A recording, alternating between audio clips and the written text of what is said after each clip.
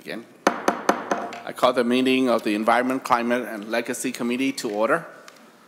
We now have quorum, and let the record reflect that as February 28th at 3:04. And the first bill here is Senator Kupec, Senate File 1033, and Senator Kupec's already ready to go right there on the presentation desk.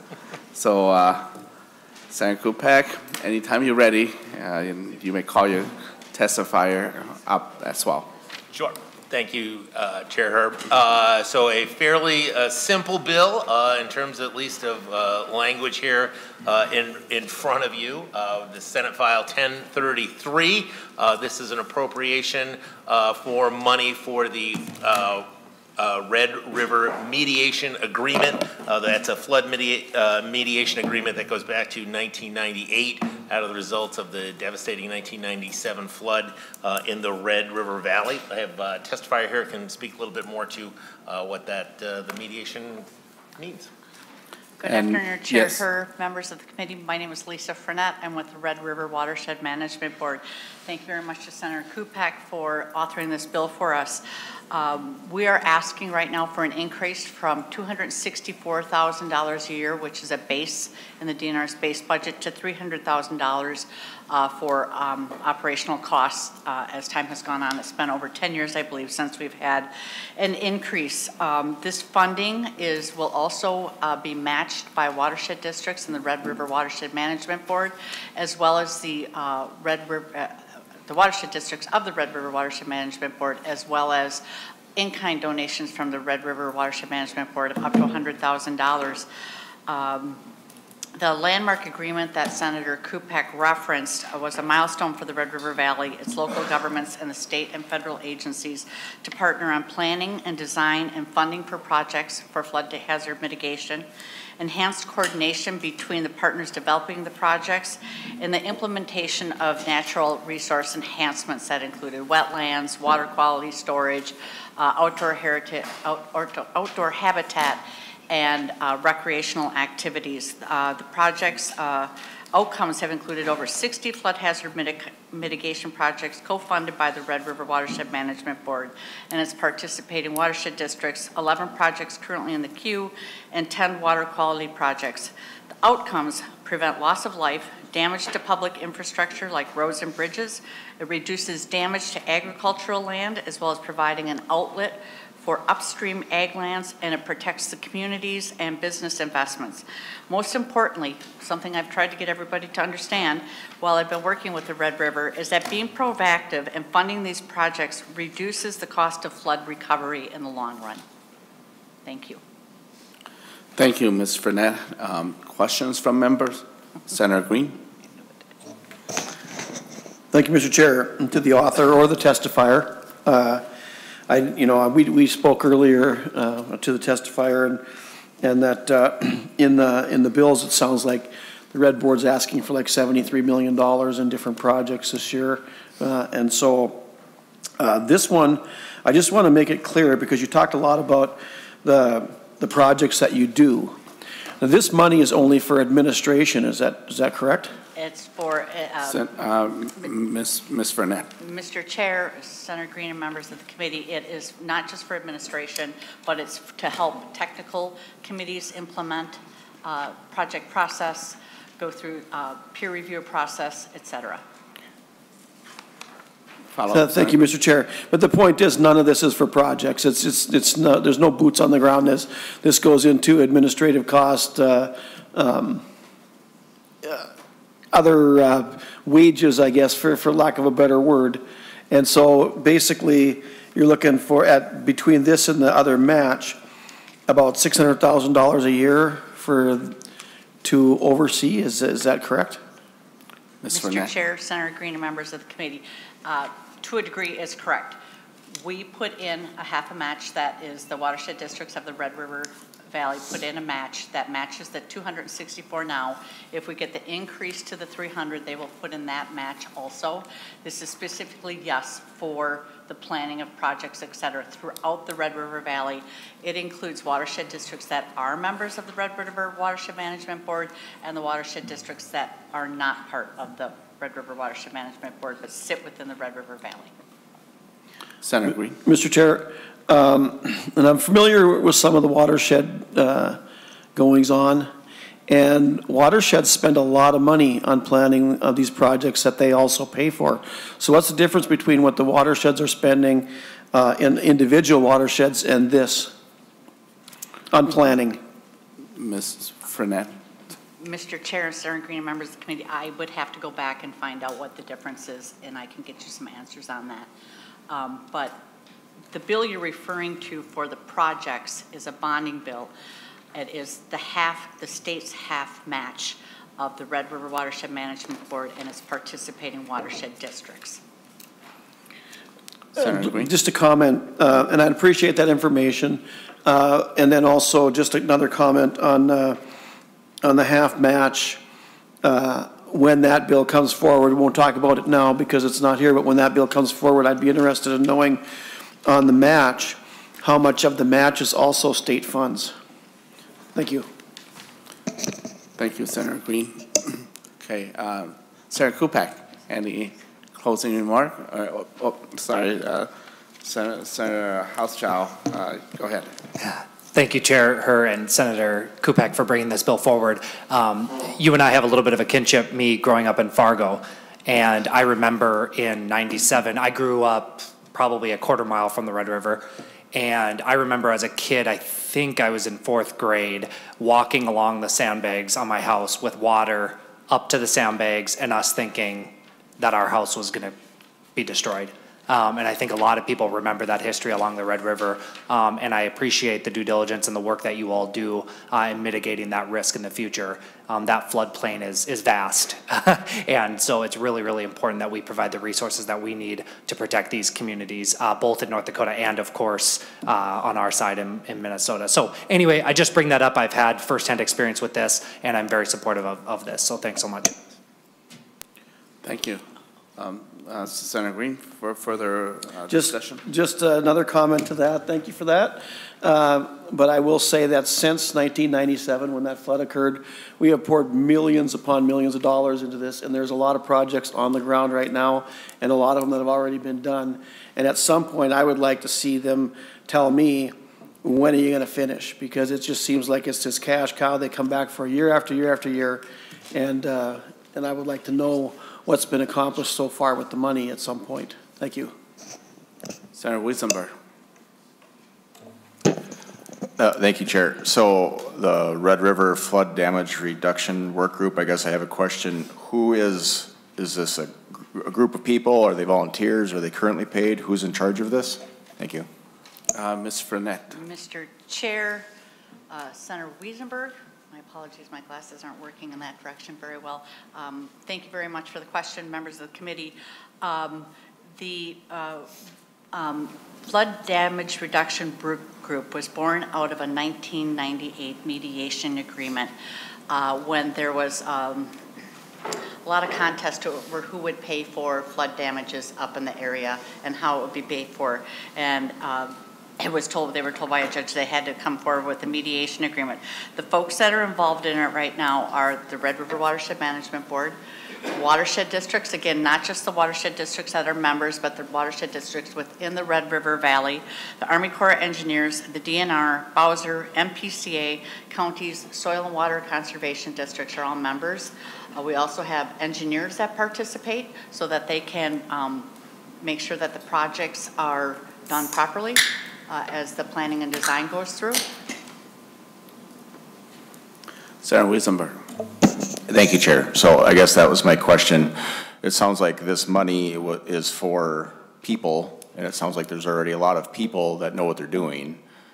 So if there's already a lot of people that know what they're doing, why are we asking for more money? It sounds like there's a lot of people that already understand their jobs, and if they don't understand their jobs, they should, because they're watershed people. So I guess there's a lot of people, I don't see why, if this is just not going for sandbags or developing some kind of control system, if it's just people, I'm assuming these people are already paid some other way, right?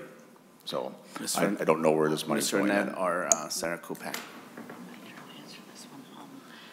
Well, I'll start and then maybe you can finish. So Mr. Chair, Senator Wiesenberg. So I mean, a lot of this, what we need is we have trouble keeping people with expertise and engineers employed in some of these watershed districts too, because they run on grants, and we don't know from year to year that they're going to be employed, and we lose talented people. So in terms of, we need to have the people that are designing this for the boots on the ground. And I will say, and in the Fargo-Moorhead area, and specifically in Moorhead, we have done a lot of flood mitigation, and we are, and as a city, we're just about done with our flood mitigation. But the northern end of the Red River Valley is still the impacts of spring flooding from areas particularly north of Moorhead, north of Grand Forks. And so these are areas actually that are outside of my district or in Senator Johnson's district. The city of Oslo becomes an island nearly every spring. And there are lots of things that we can do in terms of impounding this water in different ways, in particularly in ways that work in conjunction with our farmers and also create habitat for the birds that are moving through in the spring in terms of impounding some of this water. These are all projects that need to continue and continue to go on, because particularly while the southern end or the upper end of the river, because the river flows to the north, which is part of the problem with the Red River, is still quite a large problem on the northern end of the valley. And Mr. Chair and Senator Wiesenberg and members of the committee, just to add on to that, the Red River still has some issues. As you'll notice, there's funding for Moorhead that still has some issues with flood hazard mitigation, but a lot of the secondary and tertiary rivers, the Roseau River, Thief River, the biggest project that we have going right now runs the Mustinka River. It is the Red Path, and they all flow into the Red River. And because the way the river flows north, everything, as Senator Kupec has said, freezes up north, and so we're still trying to take care of those areas. And as much as it seems like we have poured a lot of money into the Red River watershed or the Red River Valley over the years, a lot of it has been for the cities. The watershed districts have actually only received less than 14% of the funds, and the watershed districts, this funding for the watershed districts and to get these projects designed and implemented will help then the outer areas, some of the rural areas, the farmland, the smaller communities, and like the city of Oslo that Senator Kupec referenced. Okay, well, thank you both. With no further question or discussion, is there any member in the audience that want to speak in support or testify? Just thought we go back, we just go through the check mark here. None. So, Senator Kupec, any closing comments? Sure, and I would just like to say Minnesota has really done a lot of this flood mitigation the right way because we have used state money to do this, whereas our friends to the west, North Dakota, and sometimes has relied more on federal money to do this. By using state money, that has freed up our options of what we can do on the Minnesota side. So while they are constrained sometimes with what they can do after they put up flood mitigation projects, we have a little bit more flexibility, which leads to further economic development, economic redevelopment along those things after those flood mitigation projects are put in, because we've used Minnesota dollars to do that. So it's worthwhile projects in the end. Okay. Well, thank you, Senator Kupec and Ms. Frenette, for presenting this bill, and we will lay this bill over for possible inclusion in the omnibus bill. So thank you both. Okay. Thanks, Senator Herb. Next on the agenda here is Senate File 440, Senator Morrison, Metropolitan Landfill Contingency Action Trust Account Money Transfer Authorization.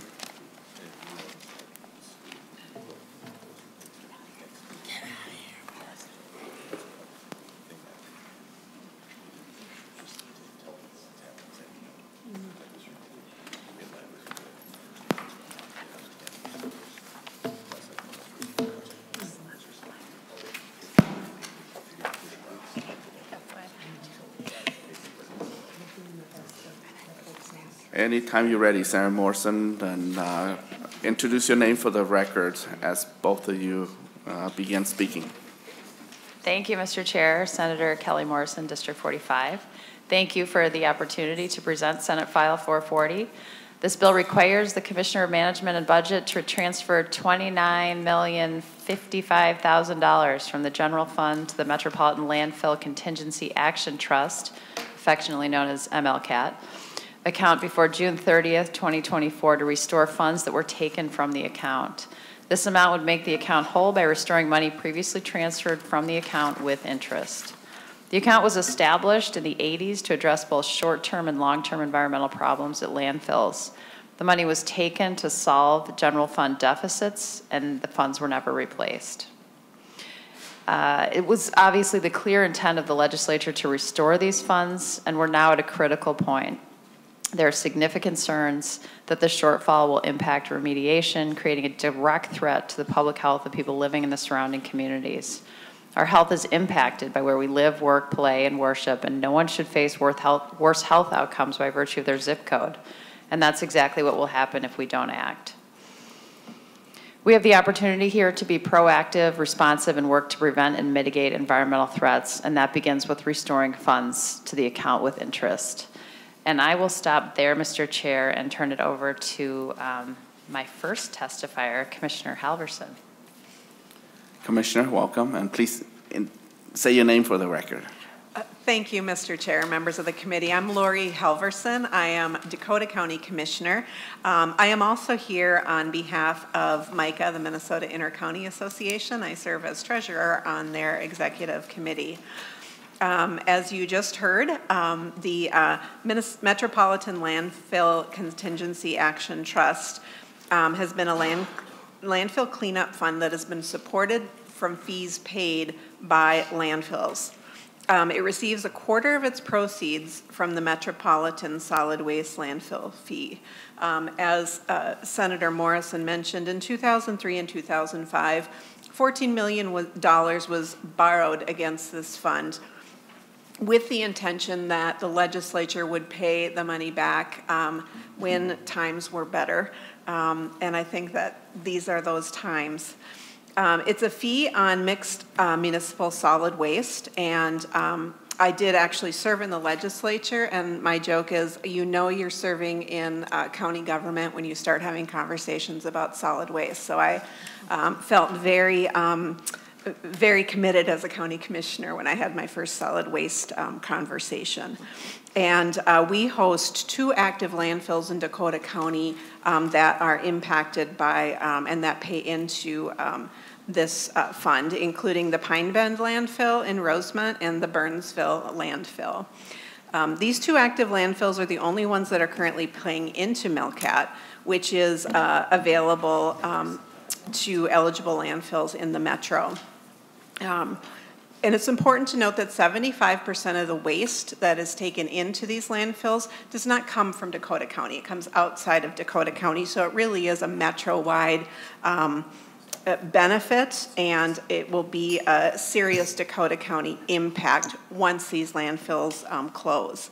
In 2021, we do want to say that we're really grateful that the legislature approved paying back $100,000 annually to pay back on some past transfers. However, it would take about 300 years to restore the $14 million that that was borrowed from that. So we are asking for your support to repay MLCAT so that we can build the funds necessary to protect the residents that live, work, play, go to school within just feet of these landfills.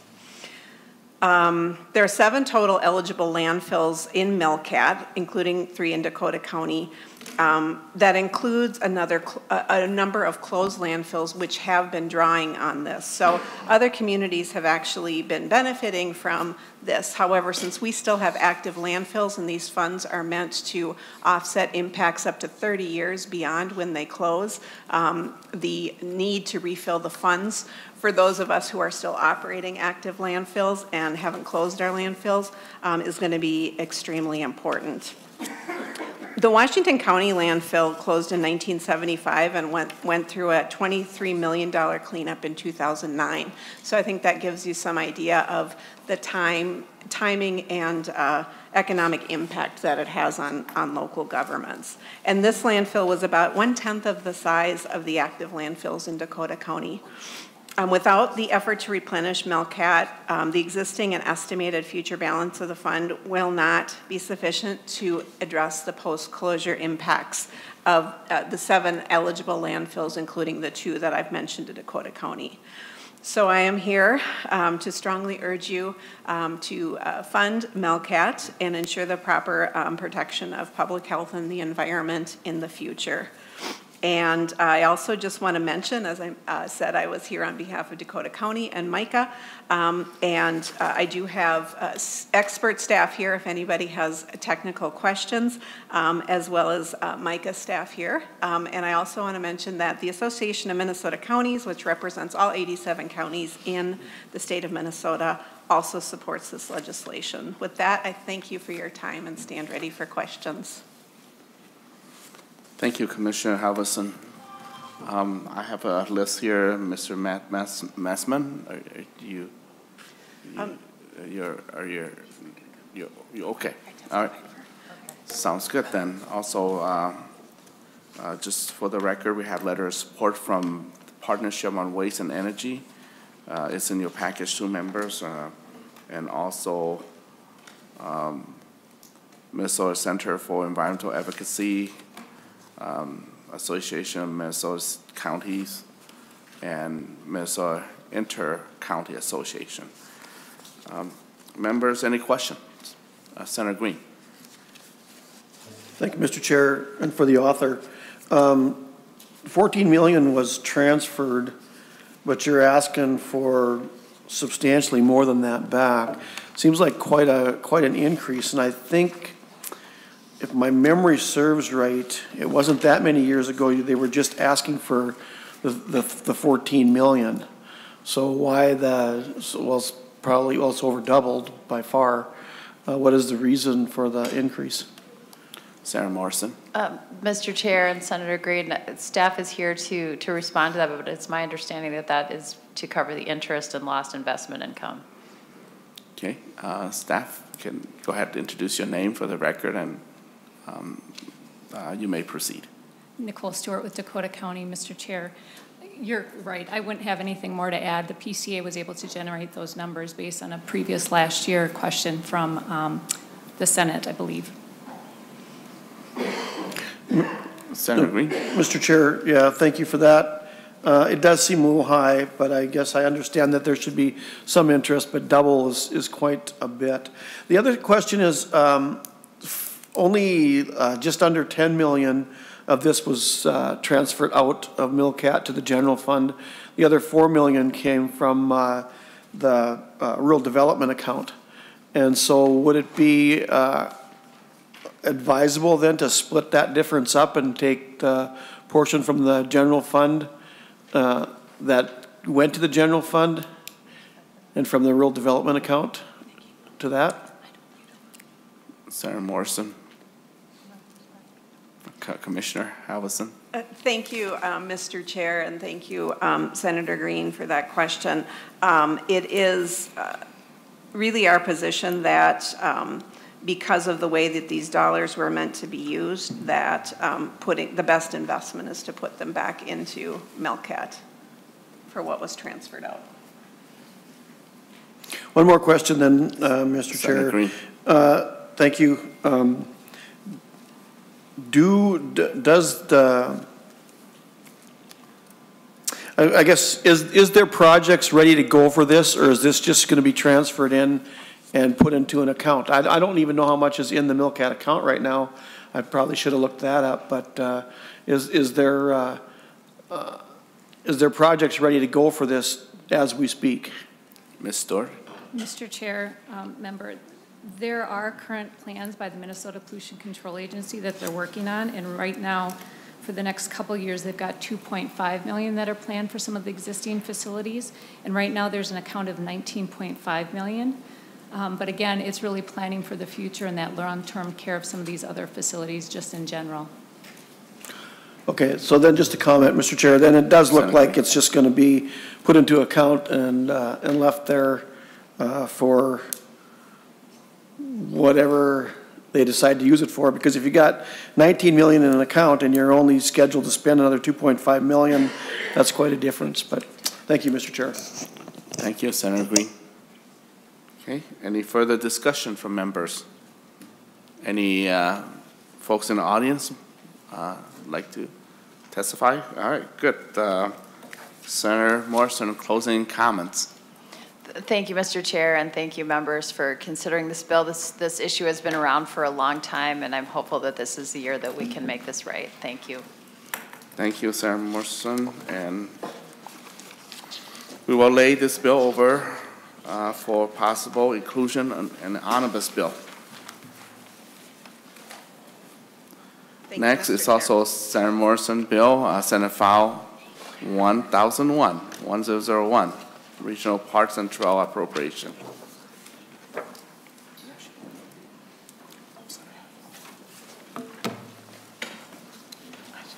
So, Senator Morrison, anytime. Thank you, Mr. Chair. Mr. Chair, members, thanks for the opportunity to present Senate File 1001, the Regional Parks and Trails Appropriation. Senate File 1001 seeks to secure $40 million in fiscal years 2024 and 2025 from the General Fund to the Metropolitan Council for grants to operate and maintain the Metropolitan Area Regional Park System. This, according to Minnesota Statute Section 473351, this statute authorizes no less than 40% of the actual cost of operating the regional park system to be appropriated from state funding. The annual cost to operate and maintain the regional park system is just over $120 million. The state currently funds about 9% of the cost, which leaves a funding gap that local park agencies have to manage through. This bill would bring the funding level much closer to the 40% state obligation and help maintain a vibrant regional park system for all Minnesotans to enjoy. And with that, Mr. Chair, I will turn it over to my testifiers.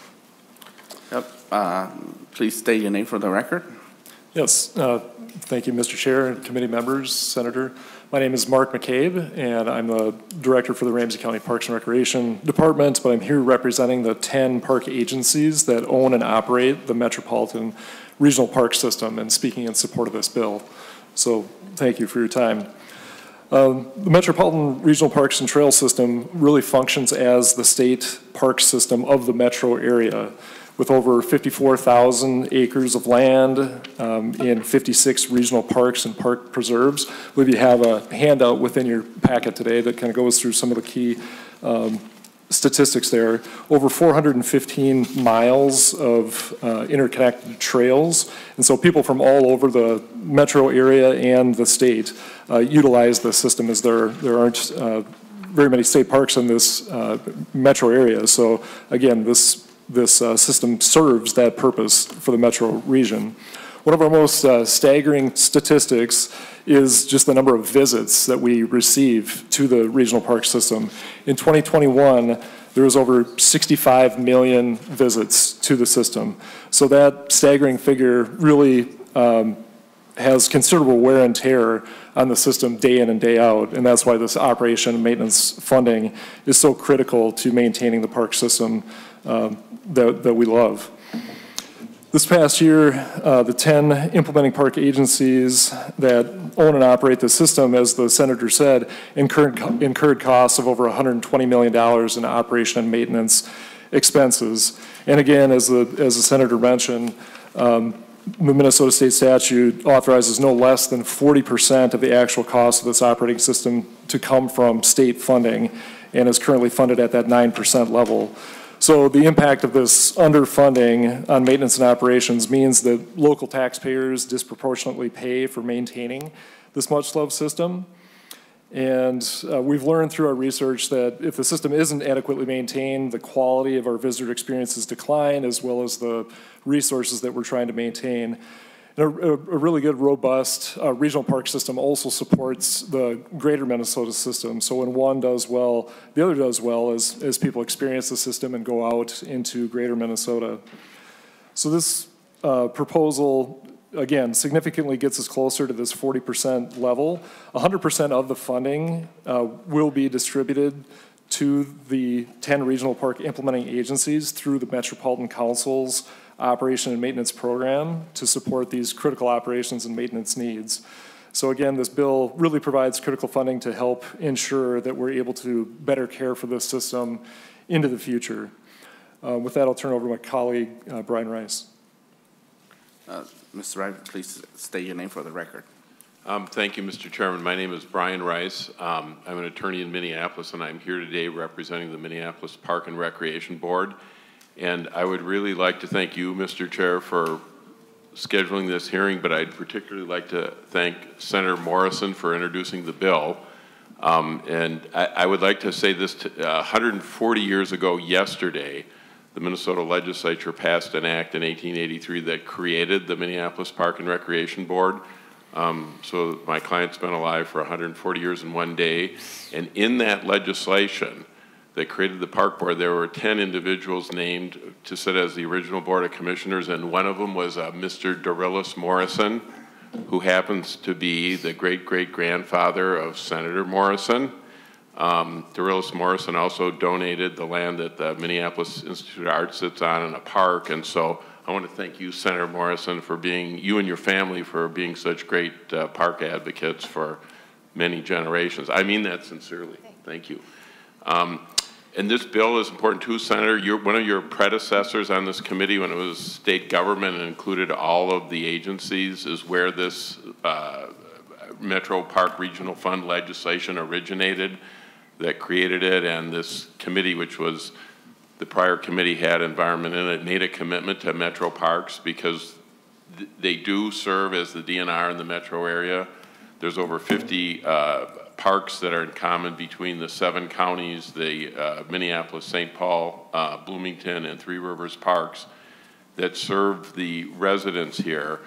And there are 3 DNR parks, and the DNR's got a great system, as we know, but their presence in the metro area is somewhat limited. They have great trails. They have Fort Snelling, William O'Brien, and Afton, and they're working on other parks, so they're great. But if you want to get out and enjoy our natural resources in this state, and you're in the metropolitan area, you go to these big regional parks, which are only established if the Met Council approves them.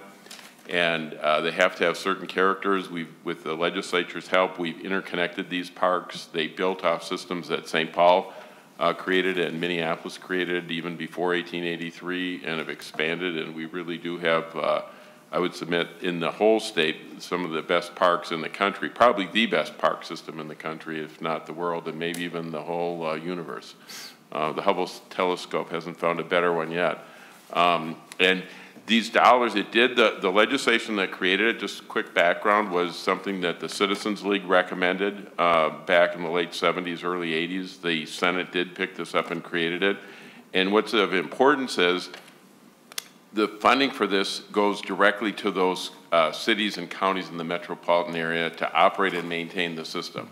It's not for overhead. It's not bonding money. It's to operate the day-to-day system, to make sure that this asset that the state helped create through bonding and legacy, other things that are under your jurisdiction, Senator, are really operated and maintained. And I think as your committee's heard time after time, what's critical is not only operating it so it's delivering on its message, which is 65 million user visits that come, but maintaining it so you don't take the system, wear it out, and then you have to put new capital in. And there was a lot of thought that went into this legislation about how to allocate it. There's a formula that all the counties and cities have agreed to, that the legislature has established, and it's called Metro Parks. The Metro Parks oversees the system, but the operation and maintenance is left at the local level. So I know you've heard already today a lot of deferred maintenance issues, but we've had a bill like this probably every year since 1985 when it was introduced, and we really, these systems are great. 120 million a year with 65 million user visits means it's about $2 every time somebody gets on one of these over 400 miles of trails or goes over these 54 parks or sees nature and It's really the best thing. I've said it's the best health club you could buy in the country, and it's great for our citizens. I think it has a lot to do with keeping our citizens healthy and enjoying life. So thank you for this opportunity. Thank you, Mr. Rice, and thank you for sharing the historical context here, the relevance to us. And so, see, any questions from members? Sarah Wisenberg. Thank you, Chair. So the Metropolitan City Regional Parks, are these all free to use? Sarah Morrison or Mr. McCabe? Mr. Chair and Senator Wiesenberg, I can speak to Ramsey County. They're free and open for use. I know with some of the regional parks, there are gates, for example, where there's a gate fee that is paid to access into the park system. I'd have to go through and do kind of an inventory on how many that is out of the 56 parks that exist today. But some are free and open for access. Some have like a vehicle pass. Thank you. I guess that was the one question, because I know we have parks in our areas, but some are free and some are paid for. So I guess if that's equal, that would make sense. But I think someone mentioned that these are like the state parks of the cities. I know, again, state parks, we all have to pay to get into a state park. So there's a fee associated, there's a user fee associated with the park. So I'm just questioning that, I guess. Mr. Rice. Mr. Chair, yes, it's a very good question, Senator. The $120 million that's spent to operate these systems, we're getting about $10 million roughly from the state. Largely the rest of it is coming from property taxes in the metropolitan area, from city and county taxes. And I know it's a big criteria of this. It's not every park, and it's not like your basketball courts. In fact, you can't have kind of programmed recreation things. They're open space parks, which means they're usually a minimum of 250 acres. The parks also have to be some natural feature. So the ones to think about would be Como Park in St. Paul is a major regional attraction. It does have the zoo, but that's considered separate from the regional park. Lebanon Hills in Minneapolis, it's Chain of Lakes. Anoka County is Bunker Hills. Suburban Hennepin Three Rivers has French Regional Park, one on Lake Minnetonka, a number of them that are large areas, and they're supported by largely by property taxes. Some might have fees for particular events that happen, but mostly because of the density, it's property taxes that pay for the cost of the park. And the trails have become a major part, and trails, of course, are free. So it's a great system. But I guess the answer to that is that people would pay their fees through their property taxes. Senator Wiesenberg. Thank you. I'll let Senator Green go. So, Senator Green. Thank you, Mr. Chair. So just a couple questions. First, the $10 million, and that is included with the money that comes from Legacy Parks and Trails, also bonding money that's gone to the Metro Park region, or don't you get that? Mr. McCabe. Yep, Mr. Chair and Senator Green, the about $10 million that we received from maintenance and operation, I believe there's $2.5 million that is coming from the state general fund, and then around $7.5 that is coming out of the lottery lieu proceeds. Okay. Senator Green. Okay, thank you. This is all new funding. This is $80 million in new funding, and that's a big chunk to ask for the first time coming in. As far as the property tax paying for the parks, we do that in rural Minnesota too. We have county parks and city parks, and that's the process. If you want a park, you pay for your park. So this is quite a bit of money. And Mr. Chair, I'd like to offer the A1 amendment. Okay. Senator Green, offer A1 amendment. And Mr. Chair, if it's okay, I can explain the amendment while it's being passed around. Go ahead, Senator Green. Thank you, Mr. Chair. The A1 amendment actually splits just a 50-50 split. I know that Senator Hauschild has a bill coming right after this where he's going to be asking for $500,000 per year for parks out in greater Minnesota. And if we're going to spend this kind of money, I would like to see it be an even split. We have a lot more area to cover, and a lot of our parks out there could also use a little more money. And so the A1 amendment takes the 40,000 per year, or 40 million per year, and gets 20 million into the metro region and 20 million into the greater Minnesota. And I would ask for a roll call.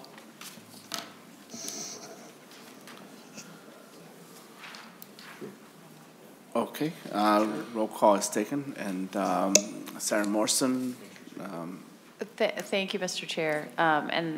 I'd like a comment from my testifiers to this amendment.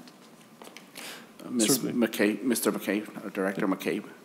Mr. Chair and committee members, as far as the kind of reference to first-time ask, I think we're referencing the Minnesota state statute that's been referenced earlier, the 473-351, that authorized no less than the 40% of actual cost to be appropriated from state funding. So we feel that that's what we're kind of building this off of the request. So that is in state statute at that 40% level. And when we did the math on that with 120 million of expenses that the regional park system incurs, what 40% of that is, this 40 million ask doesn't quite get us to that 40% level, but gets us a lot closer to what we feel is the state, what is the state obligation within that state statute. So that's what we're aiming for, is just to have the funding level actually be reflective of what is in that statute. Mr. Rice? Mr. Rice. Mr. Chairman, yes. Just to go back, the statute that this request is based on is 473-351, subdivision 3, paragraph. It says each implementing agency must receive no less than 40% of its actual operations and maintenance expenses to be incurred in the calendar year. If available funds are less than the total amount, the money will be shared proportionally. What I would call the committee's attention to is that this deals with operations and maintenance cost of an existing system. These numbers are audited, reflected by the Met Council, and it's proportional to the dollars that are spent. The amendment talks about making grants for parks and trails of regional significance. The grants that I understand are done to not only our agency, but the greater Minnesota, are in the form of capital grants to build projects or to repair projects. We're talking about operations and maintenance here. And I do not know what the operation and maintenance costs of the regional parks in greater Minnesota are. I've never seen a report on that. I'm sure they have them. I think that's certainly something the legislature would consider. Whether it amounts to 20 million or not, I don't know. But given that the regional park system in the metropolitan area has 120 million of documented expenses that have been reported to the legislature, which this law requires, these parks, the legislature created, or at least set in statute, these are in essence state assets, and we're required to report to this legislature what those costs of those parks are. So, I mean, it's obviously within the purview of the committee to do what it wants, but it seems to me you're mixing grants for projects with operation maintenance cost of existing systems. So, Mr. Chair. Senator Green? If the author of the bill wants to go before me, she certainly can. Senator Morrison? Mr. Chair, Senator Green, if you have more to say, I was just going to make my recommendation on the vote. Okay. All right, Mr. Chair, thank you. The issue of whether it's grants or just money awarded, whether it's going for maintenance or anything else, the fact of the matter is you have $120 million coming in to manage these parks. So whether you want to, shift the numbers around to say this portion's going for this, that portion's going for that, if this bill passes, you've got an extra 40 million bucks of taxpayer dollars to play with, and so that's really not an issue. But the issue is that this is money that's going to be coming from the general fund, so it's coming from all over the state. And if it's going to be spent on parks, it should be spent all over the state. And so, Mr. Chair, I did ask for a recorded roll call? Did I do that? Yeah, yes, you did. Okay, thank you. Mr. Chair, I think he's asking for it to also be recorded in the journal. Yeah. Okay. That will require three hands. Okay. The roll call will be recorded in the journal. Senator Hauschild? Thank you, Chair Herr, and Senator Green, I appreciate the amendment, and certainly I'm excited to present my bill next. You know, what I would say is I would be happy to accept a friendly amendment to dramatically increase the funding for Greater Minnesota Parks and Trails. But I would, you know, I'll be voting for this bill as the author is presenting it, as she's worked with the stakeholders involved and knows what the needs are in her region and that part of the state. But happy to dramatically increase the funding for Greater Minnesota Parks and Trails because it's a group that I strongly support. Senator Green? Nice try, Senator Hauschild. The fact is, we got a lot of money here on the table, and it's coming out of the general fund.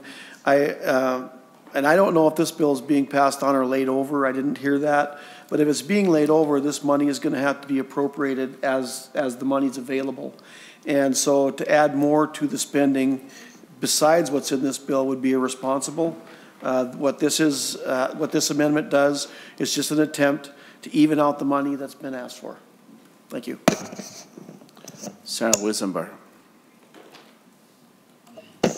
Thank you, Chair. I'm looking at Minnesota Statute 473.35. Do you know the history of this? It looks like it was just, is it just from 2022? Thank you. Mr. Rice? Mr. Chair, Senator Wiesenberg, this law was passed in 1985 as part of what was then the omnibus state government finance bill that included back then it was state government, really all state government, general fund, DNR, environment, courts, state government, the legislature, everything. Did that help? Yes, thank you. Mr. Chair, I was just wondering, has it always been the 40% then is what I'm trying to find. I'm trying to read through the older bills to see where that number is. Thank you. Mr. Chair. Mr. Rice? Yes, it has always been 40%. That was the recommendation of the Citizens League.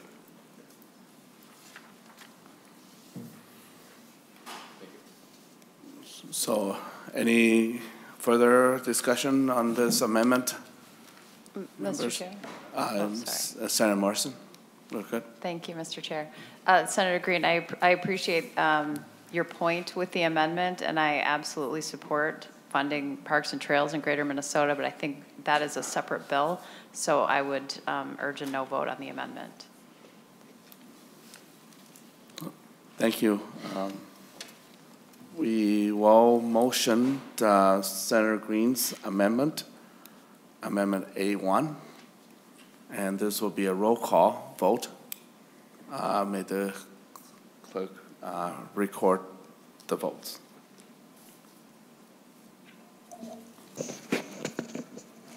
Chair Herr? No. Senator McEwen? No.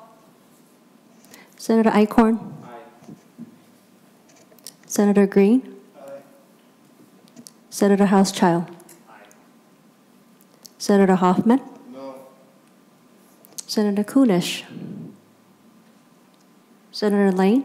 Aye. Senator Morrison? No. Senator Wiesenberg? Aye. Senator Kunish?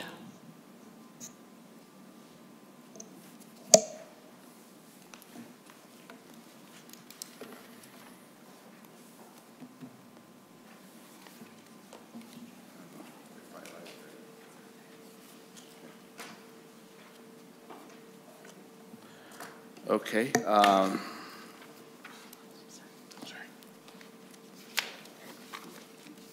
There's five 5 aye and 4 nay. The motion for amendment A1 is adopted.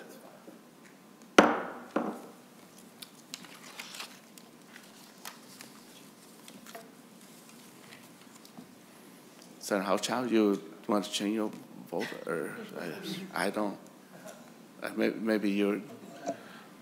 I guess I'm confused.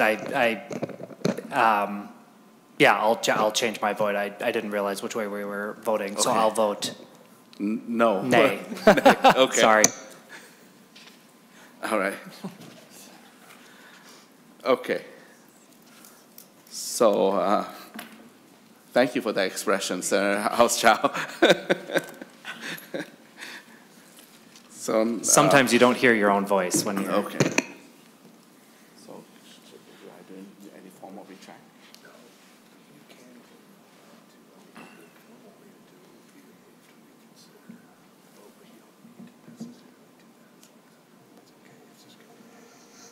Okay, all right. Looks like I just had to state the votes again, so we have 4 yea and 5 nay. The motion is not adopted. Okay.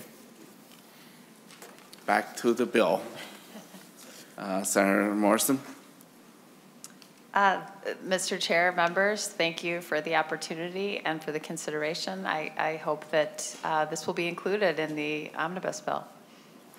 Good. All right. So this bill is Senate File 1001 is laid over for possible inclusion. And I appreciate everyone's cooperation for that little minor confusion. So next is Senator Hauschild, your bill. Senate File 527.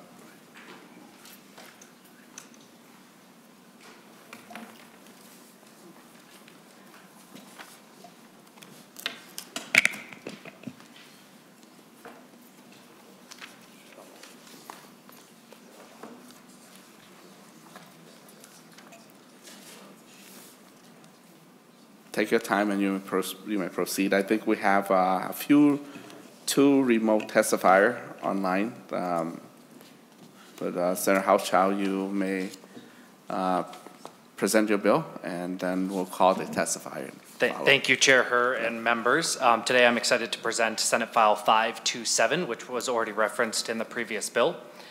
One of the things to me that makes Minnesota such a great place to live is our abundant parks and trails. As you just learned from the previous bill, regional parks plays an essential role for Minnesotans. Regional parks and trails provide close-to-home opportunities to recreate for residents, as well as an escape from those living a distance away when they travel. Minnesotans, as well as visitors from other states and Canada, also enjoy these places. Greater Minnesota has long had regional parks and trails, but they were not organized until 2013 when the legislature created the Greater Minnesota Regional Parks and Trails Commission to create a regional system covering the 80 counties outside the metro area. This bill makes a simple request.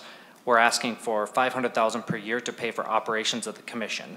As you've probably heard from me in previous bills, the parks and trails of Greater Minnesota do not receive much funding from the state. Right now, they receive 20% of the legacy funds and must use a portion of that to pay for the commission's operations. This bill would allow more of the legacy funds to be dedicated to parks and trail projects. Given the previous amendments on the previous bill and comments, I would also be open to suggestive friendly amendments if Senator Green is interested. And with that, I do have 2 testifiers today to discuss a bill, and we'll take any questions. All right, let's go to the testifier first. So the testifier, you have to turn on your camera before we can, quote unquote, spot you. So, Mr. Metzen.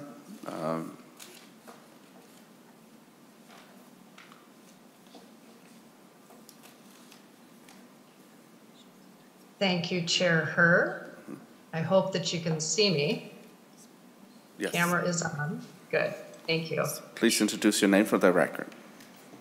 Good afternoon, Chair Herr, Senator Hauschild, and committee members. I'm Renee Matson. I'm the Executive Director of the Greater Minnesota Regional Parks and Trails Commission.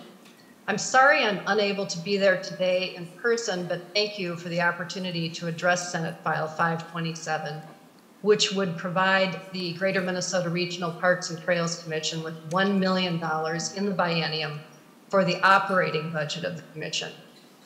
The commission, as previously noted, was formed in 2013 to undertake system planning for the 80 counties in Greater Minnesota.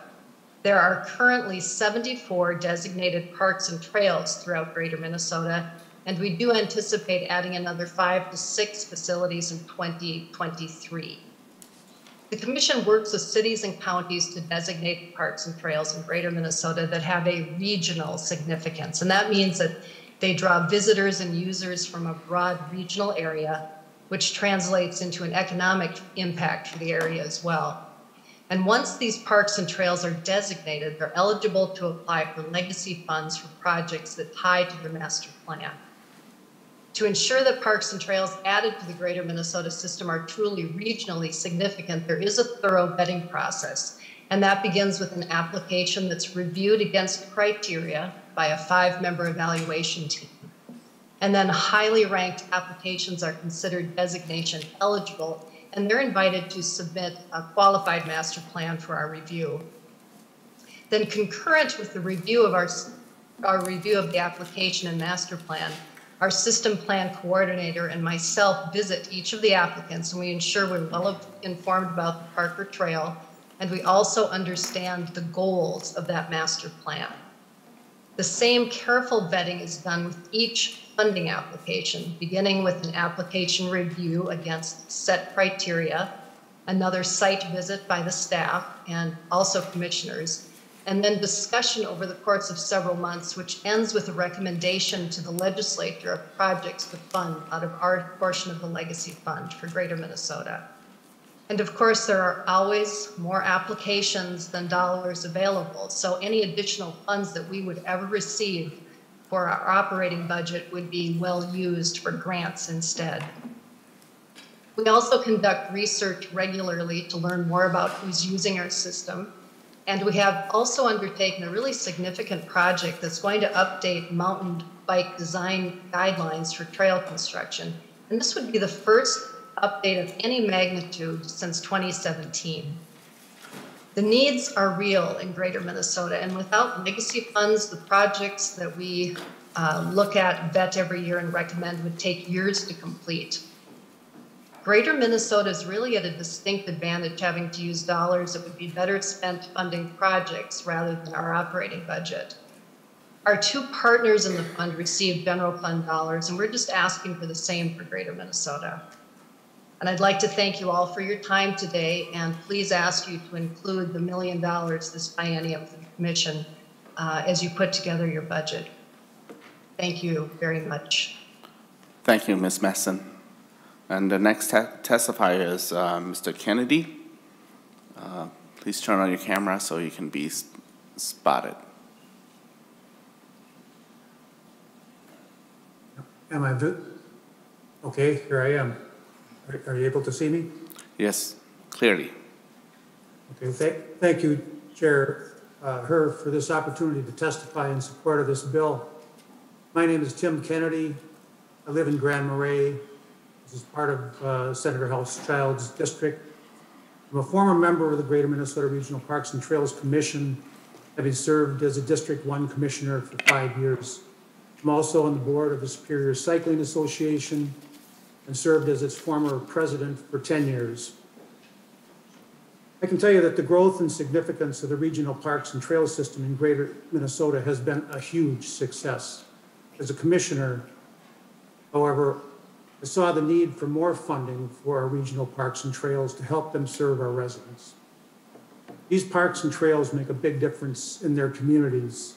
They offer opportunities to connect people to the outdoors, which is one of the 4 pillars of the Parks and Trails Legacy Plan. Throughout Minnesota, we've experienced a resurgence in users in recent years, which makes funding more important than ever. Every dollar does make a difference. As president of the Superior Cycling Association, I helped guide the adoption of a master plan for the Cook County mountain bike trail system, which includes 35 miles of single-track mountain bike trails in Cook County. It is now one of the 70-plus parks and trails in greater Minnesota as part of that system. Cook County, partnering with the Superior Cycling Association, received legacy funding in part to complete the Jackpot High Climber Trail that connects the Sawbill Trail with Lutsen Mountains. This is a 16-mile wilderness mountain bike ride that's being proclaimed by riders as one of the best trails in the state and attracts riders from throughout the Midwest. This trail is significant in Cook County, but would not have happened without legacy funding and the ability to use those funds to leverage the additional funding needed to complete this trail. Cook County received $278,000 from legacy funding that led to a completion of the project that cost over $1 million. This is an example of how a small amount of funding can lead to great things. I can tell you that if you ride this trail, you know that this is an exceptional recreation resource, one that might not have happened without funding from the Greater Minnesota Regional Parks and Trails Commission. $278,000 from legacy funding was significant to the success of this Cook County project. It may not seem like a lot, but directing an additional $1 million into parks and trail projects could be the difference to other projects like the Cook County project, or to provide the resources to help prepare master plans, rehabilitate aging and well-used facilities, improve accessibility, enhance signage. All these are the little things that might make a big difference for communities and users. While the Greater Minnesota Regional Parks and Trails Commission has been successful in designating and developing parks, it could do even more. So in closing, I'd like to thank you for your support of legacy funding and ask that you provide the general dollar funds for the Commission's operation so that more legacy funds can be put into our regional parks and trails. Thank you.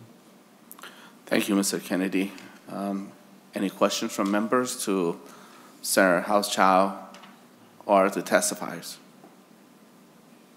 Okay. Mr. Chair, if nobody else is, I guess I hate to talk to the microphone. Sure.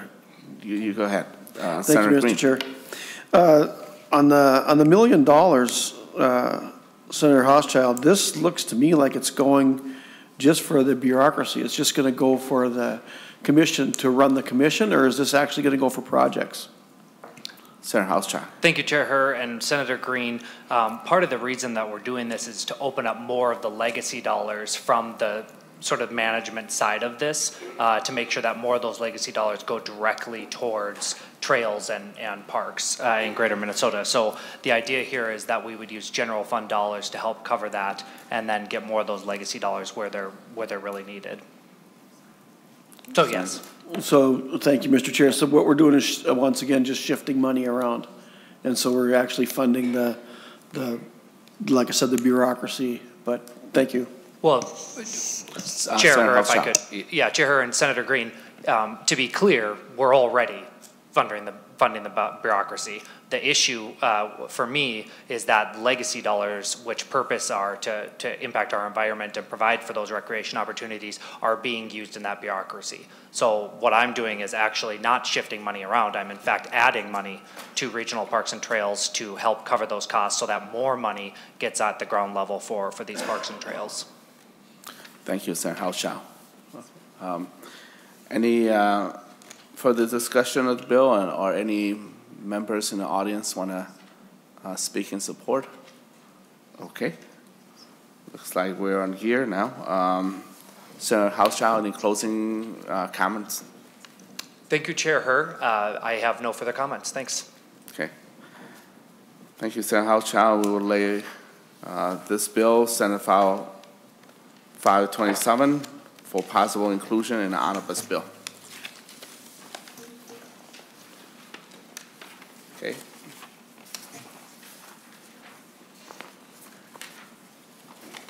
back to our very patient and dedicated Senator Morrison, Senate File 553.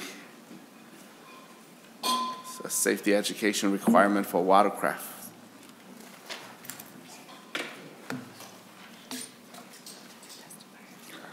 Yep. And we have 2 remote testifiers under this bill, so when we're calling you, make sure you turn on your camera.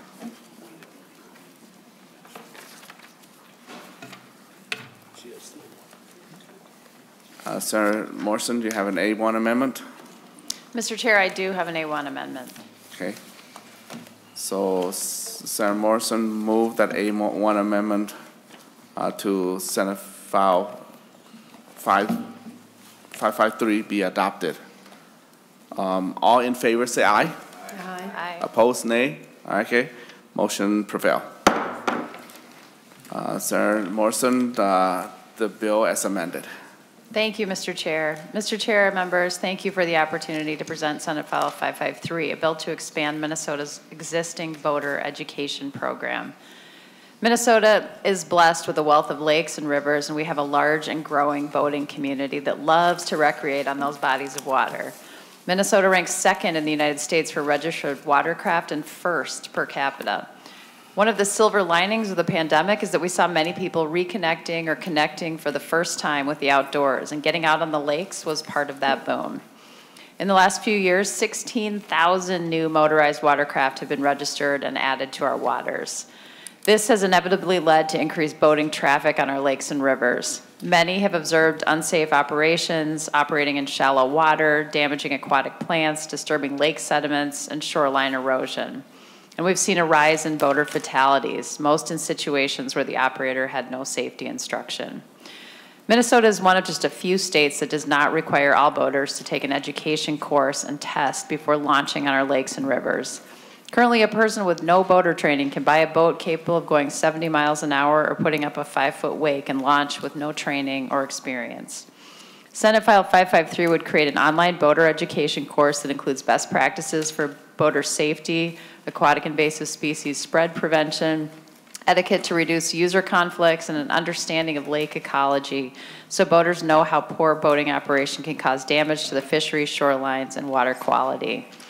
This bill has the support of a large coalition that includes boat dealers, lake associations, law enforcement, chambers of commerce, and resorts.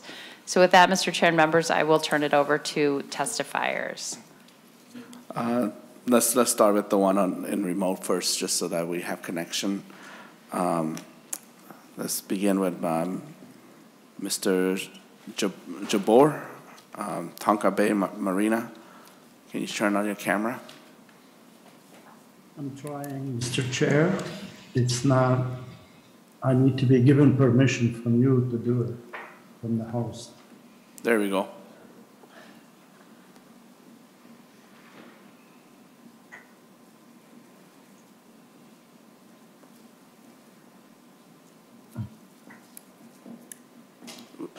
We will need to turn on video from your side, I think.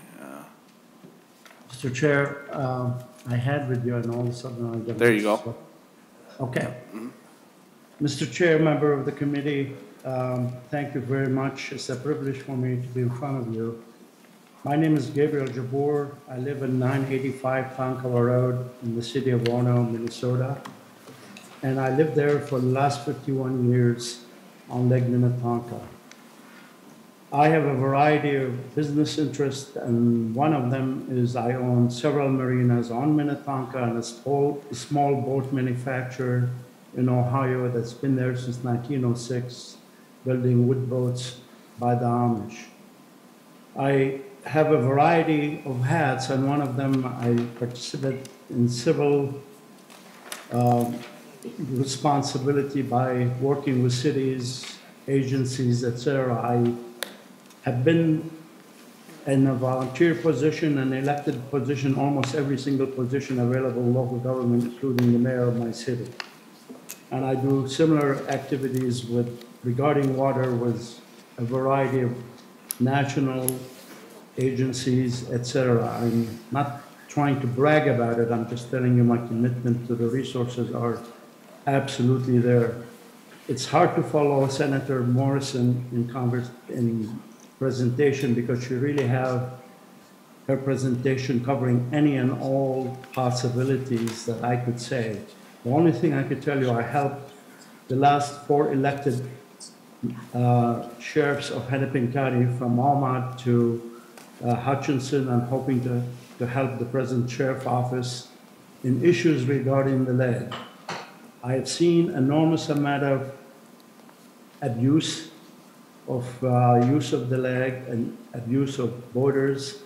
At the same time, I've seen the results of it from boats burning down to people getting killed to etc. It is, in my estimation, this bill will go a long, long way to help remedy some of those issues. Furthermore, I work with the DNR on public access. As a matter of fact, I got an award from them for developing 2 accesses on Minnetonka. In my estimation, that public access is not being provided to the general public equally when a couple people go out and dominate the leg, and there's very little you could do besides giving them a small ticket, which probably is half to a quarter what it takes in revenue to fill your gas tank. There's no way you could remove them off the water. Thus, the rest of the users who are abiding by the law are really doing a good job and not able to use the resource the way it should be. I'm a strong proponent for all, as the state constitution visioned, that to use the resource, but to use it responsibly. And this bill will go far, far further than any of our public accesses do give the use of it. Not to talk preserving our leg and for years and years to come. One more thing, Mr. Chair, members of the committee, I can't tell you how we are in a very unique position today because all entities who traditionally at odds, from the boat manufacturer who wants to put any and every boat possible on the water, to leg association who wants to restrict some of it, are in favor of this bill. I'm fortunate to be part of the coalition of lots of people who never got along, that we're all getting along, and I really, really ask your committee and the state of Minnesota to take advantage of this opportunity and pass this bill. Thank you for listening to me. Thank you, Mr. Jabor. You may stay on in case later members have questions. Let's go to the next testifier, Mr. Schneider, President of Minnesota Coalition of Lake Association. Again, please turn on your camera. Should be live.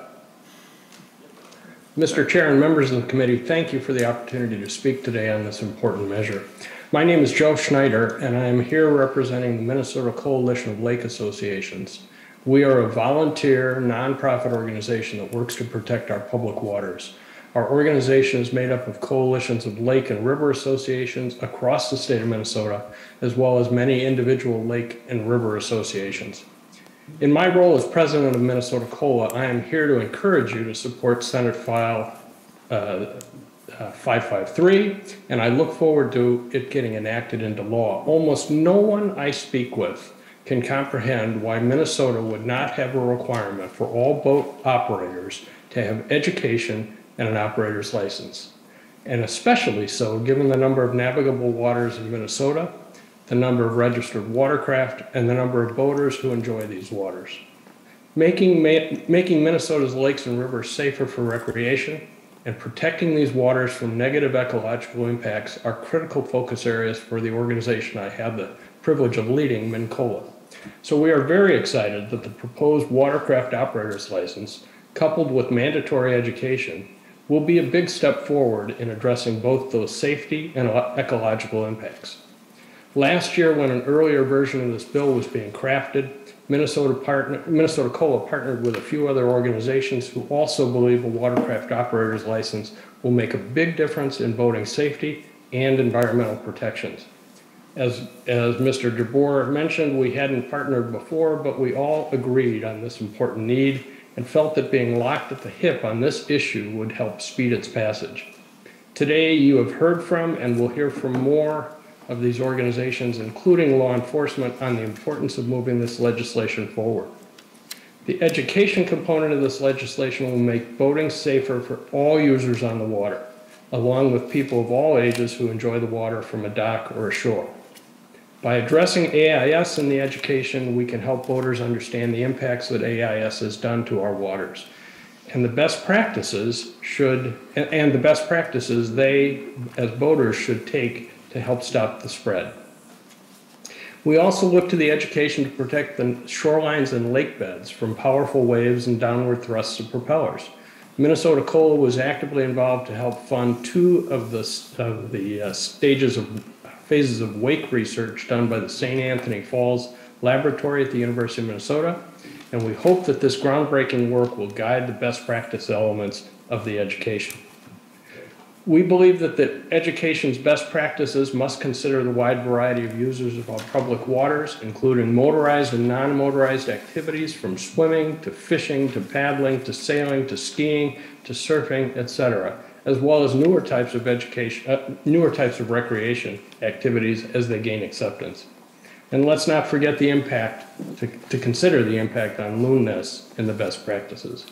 In conclusion, Minnesota COLA looks forward to having the opportunity to work with the DNR on this important education component. With that, I'd like to thank you for your time and attention today. Thank you, Mr. Schneider. Stay online in case we have a question for you. Next testifier, either one, Officer Block. Go ahead. Good afternoon, Mr. Chair and members of the committee.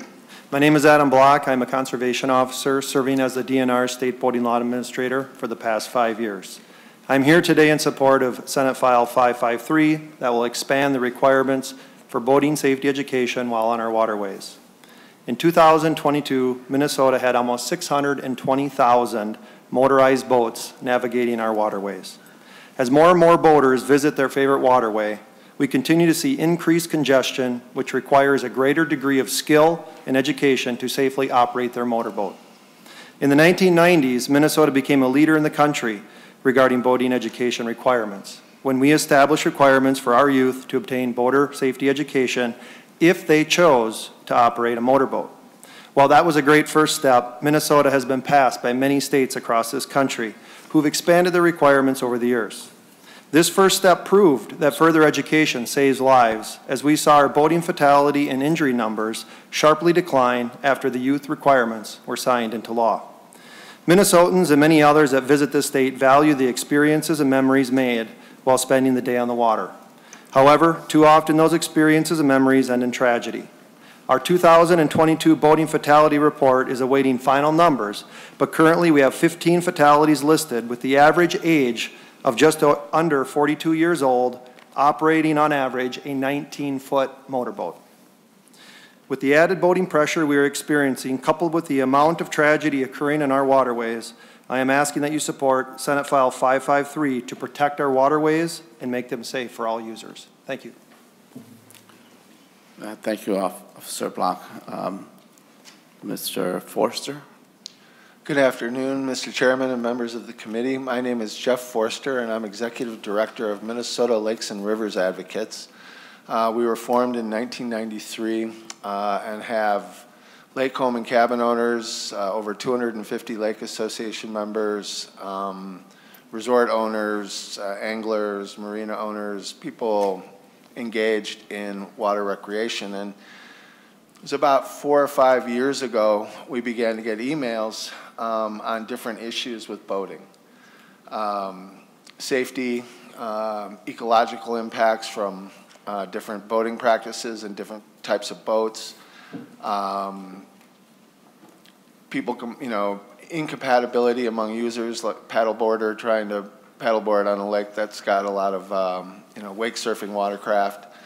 And so we began to reach out to other organizations in the state, and this bill is the product of that partnership that previous testifiers have talked about. I guess I'll be brief. We urge your support of this bill. I speak to people all across the state and have yet to find someone who's against it. So thank you. Thank you very much, Mr. Forrester. Next testifier, Mr. Strand from Sierra Club. Please come forth and welcome.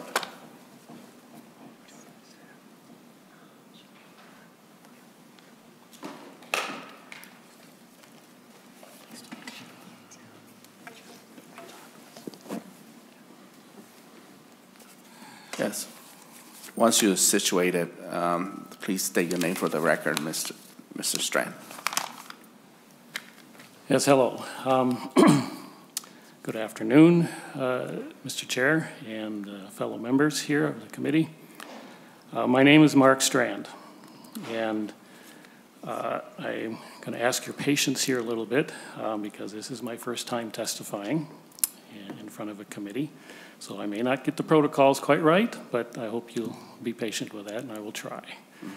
I'm a volunteer representative of the Waters and Wetlands Stewards Committee, which is part of the North Star chapter of the Sierra Club.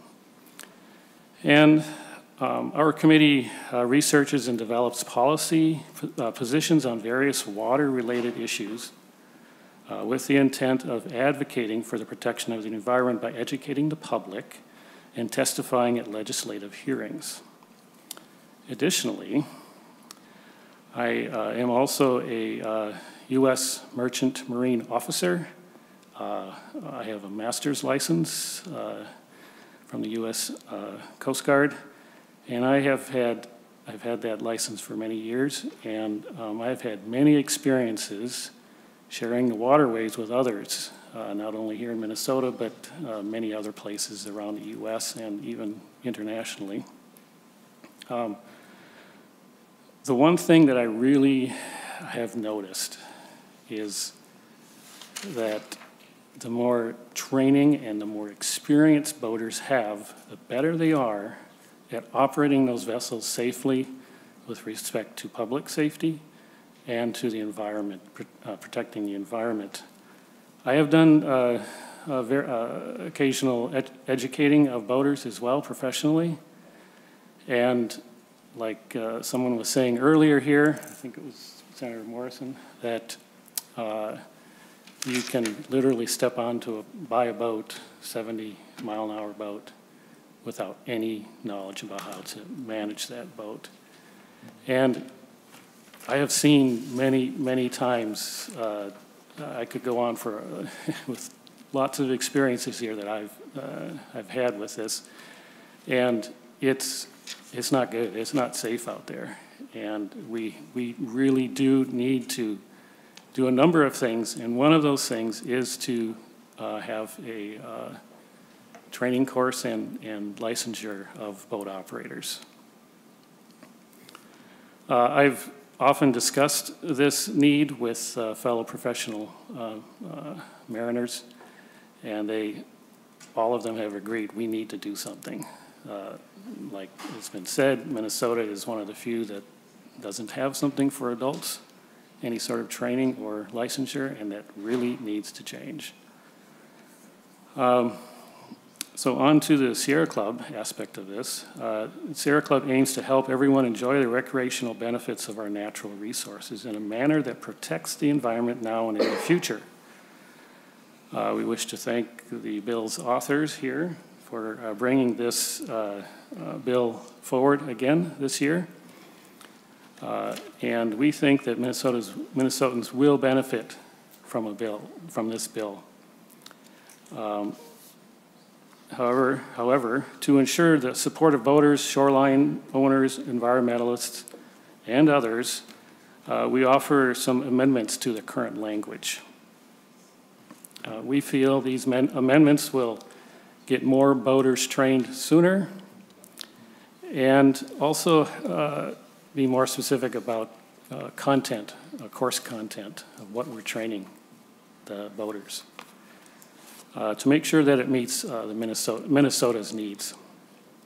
So you may have handout in front of you or a written testimony.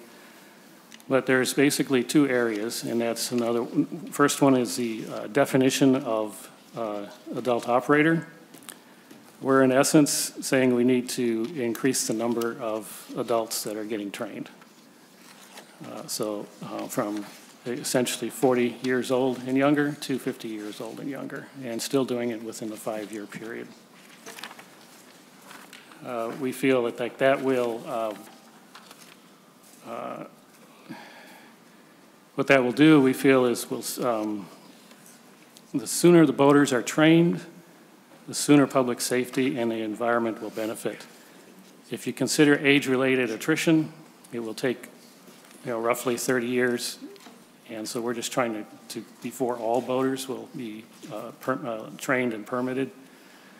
So we're trying to cut that number down a little bit here and try to improve public safety and environment protection. Next is the watercraft safety program. We're finding that the language that we're providing, the amendment here, will give more authority and responsibility to our local stakeholders for determining course content. And we believe that this may strengthen boater support for this bill. And although I know it's been said that most everyone anyone talks to is in support of it, I think giving boaters and more say on how we deliver, what the content is going to be, will be beneficial in keeping the interest in this bill going forward and getting it passed. We're also saying that the National Association of State Boating Law Administrators take on a supportive and advisory role and continue with their expertise in the pursuit of our goals here. So the actual language here changes. I think you can see those if you have that document there for the increasing the number of boaters being trained. We just changed the yearly dates on that. And then as far as the watercraft safety program, again, there are some just important key points I'll make quickly here, and then I'll be done. We're looking at when the commissioner establishes a working group of interested parties, that we've kind of phrased it slightly differently. We added a proviso in there as Minnesota-based interests. And also that we see the most benefit here for our goals here, especially in the environmental side of things, is we still want the National Association of State Boarding Law Administrators to be involved. We think that's very important. But we want to maybe see a change from the language right now says it has to be approved by them.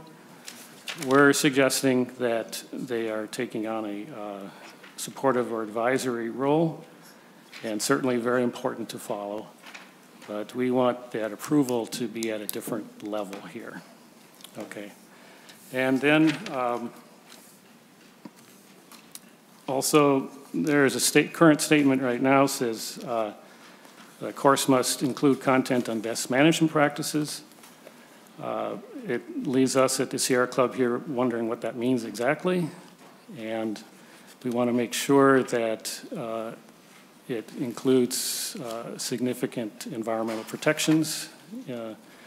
And so we have rewritten the language there somewhat that to help us and help hopefully this bill to be more specific about what that content is going to be. And as we have stated here, it's providing content or including content on what boaters must do to prevent the spread of aquatic invasive species and protect all aspects of lake and river ecology based on sound, peer-reviewed scientific studies. So those are the amendments that we're proposing. And in summary here, as I say in my document, our aim is to ensure that all Minnesotans are represented in the development of course content. The environment is protected for future generations and their recreational pursuits.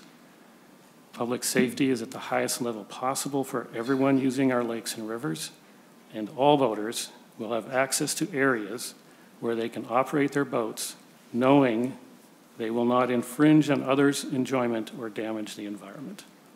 Thank you, Mr. Chair. Thank you very much, Mr. Strand, and thank you for making some advisory proposal as well. So, members, any questions to the testifiers? Senator Hoffman. Thank you, Mr. Chair, and thank you, Senator Morrison, for bringing this much-needed bill. I guess if Mr. Block, I want to ask, I'll premise this. Senate District 34 follows this Mississippi River. There's a little pool that starts at the Champlin-Anoka Bridge, actually a little bit farther west of that. I notice I say Champlin before Anoka because I'm from Champlin.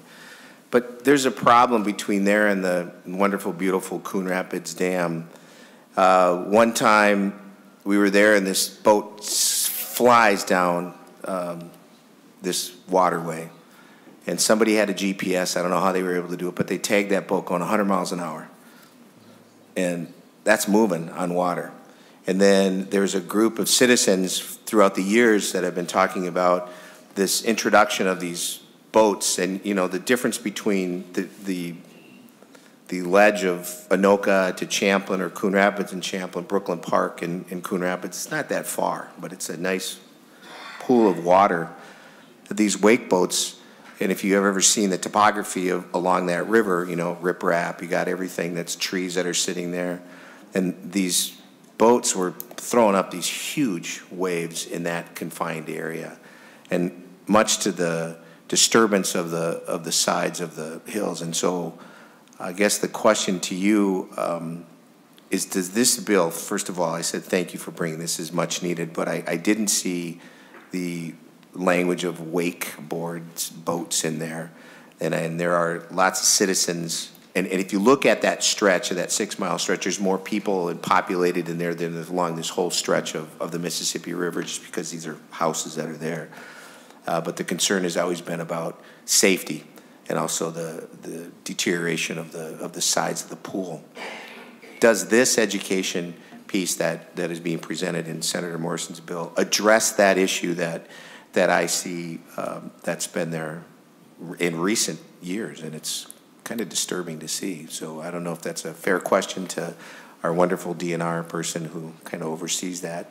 Because here's the other thing too with that, Senator Morrison, is who controls what happens in that water, because it's two different counties. You have Carver County, you have Anoka County on one side and Hennepin County on the other, but then because of that stretch, it's a national parkway for the federal government. So there's always been this who controls what in that, and if that addresses some of that, then so be it, and if it doesn't, then maybe perhaps we should talk offline about how to get that included in there. So I don't know if that's a fair question for our expert here, or is that one for you, Senator? And Mr. Block or Senator Morrison? Yeah, Mr. Chair, and I'll defer to Officer Block, but Senator Hoffman, the intent and the reason that this coalition has come together is partly because of this new advent of wake boats on our lakes, and the intent of the education that DNR is going to put together is to make sure that people are operating wake boats appropriately. To see if we can get to where we don't have to have major restrictions when people are educated about the damage that they could do in the areas that they should and should not be using them. So, and with that, I'll defer to you, sir. Officer Block. Mr. Chair, Senator Hoffman, that is correct. That stakeholder input would be valuable in our content creation as to what it is that we are going to include in that safety education piece, but certainly wakeboat operation has become an increased activity that we're seeing all across the state on our waterways, and would be something that would be needed in that information. So, Mr. Chair, Senator Hoffman, as a follow-up, that age range, I'm wondering, most of the operators that we see on those big wake boats, and clearly this boat that was going, it was like a bullet. I mean, I was like blown away, and I don't know how somebody smarter than me was able to tag it going at 100 miles an hour. Was beyond.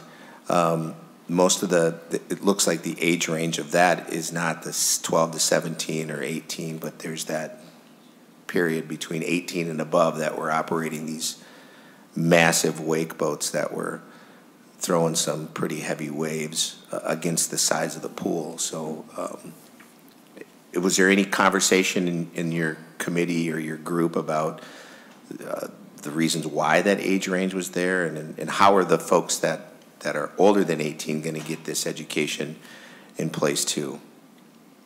Senator Morrison, Officer Block.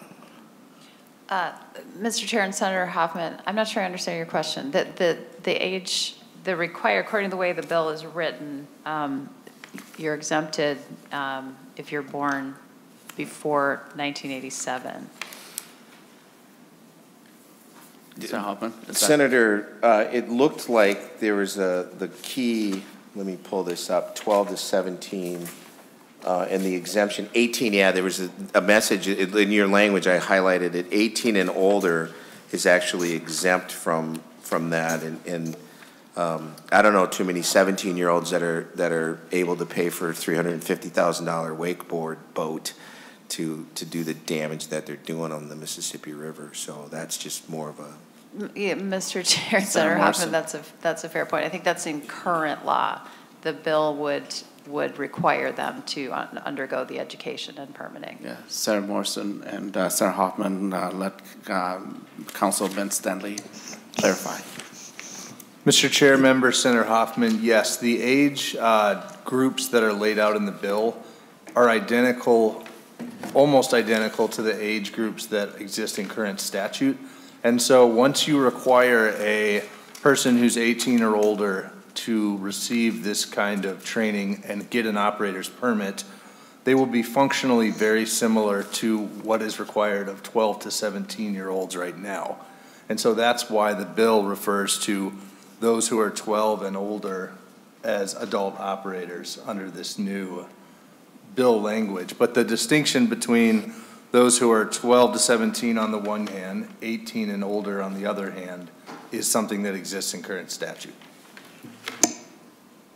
So, Mr. Chair, if I could just Senator ask, Hoffman? so I guess I'm not reading it well then. If you're currently 18 and older, you're not required to get a permit to operate a boat, correct? Yes. And that nothing would change in this bill.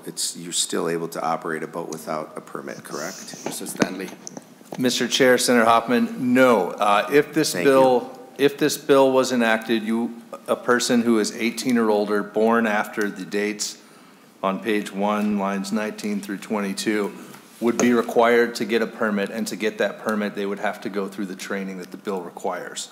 Ultimately, as Senator Morrison said, that would apply to anybody who wants to operate a motor boat who was born after July 1, 1987. Thank you. Thank you. Thank you for that clarification. Thank you for that. I guess I should go back to math school. So I love this bill. I'd like to see stronger, but I really love this bill. It gets us to the education part of it. And so I appreciate you bringing this bill, Senator Morrison. Senator Lane. Thank you, Mr. Chair. Senator, actually, I think is probably more of a question for Mr. Block. I'm just curious about the amendment. This is something where last year in committee we had a pretty robust discussion about this topic. This bill is quite a bit different from last year, but we had a very robust discussion about the 75 horsepower deal. So I'm curious maybe where the amendment came from. I think we had a pretty good consensus in the committee when it came to this particular item on both sides of the aisle. Can you elaborate on the amendment? Senator Morrison. Thank you, Mr. Chair, and if Mr. Stanley would weigh in. Mr. Stanley. Mr. Chair, members, Senator Lang, the amendment actually takes that portion of the bill and makes it what it was in last year's bill. Correct. I agree totally. My question is, I think as a committee, we kind of came to the conclusion that it's a little arbitrary and possibly not very helpful when it comes to the 75 horsepower rating. And that's why I was asking the DNR. I think, I don't know if you were here, Mr. Block, or if it was maybe Colonel Langer that was present at the time. Officer Block. Mr. Chair, Senator Lang, I was here. I did testify. I don't recall that specific portion of it, but the way the amendment reads is that this would be folks that don't have the training. So if they have that person in the boat with them, it's still allowing them to operate up to 75. If you have somebody in a boat without any training and just having another person, another adult in there, I think there could be some issues with somebody operating at a much larger horsepower. I mean, these boats are getting bigger and bigger. The average size of a craft involved in a fatality now is 19 feet. You know, they're not getting smaller. And the horsepower is keeping right up with that. And as Senator Hoffman mentioned, boats are going 100 miles an hour, and we're potentially exposing more risk, I would say, with the greater horsepower. Certainly. My point, thank you, Mr. Chair. My point is that 75 horsepower on a 30-foot pontoon probably isn't a big issue. On a 16-foot boat, it sure probably is. My point, the 75 horsepower is kind of an arbitrary. I'd much rather see 40 miles an hour, for example, or something of the sort that made sense, not so much that 75 horsepower. Also, on the paragraph B, it talks about, I'm sorry, it is paragraph A. I take that back. It is paragraph B. The personal watercraft portion of it. Now, can you explain why a personal watercraft is listed separately? Mr. Officer Block or Mr. Stanley.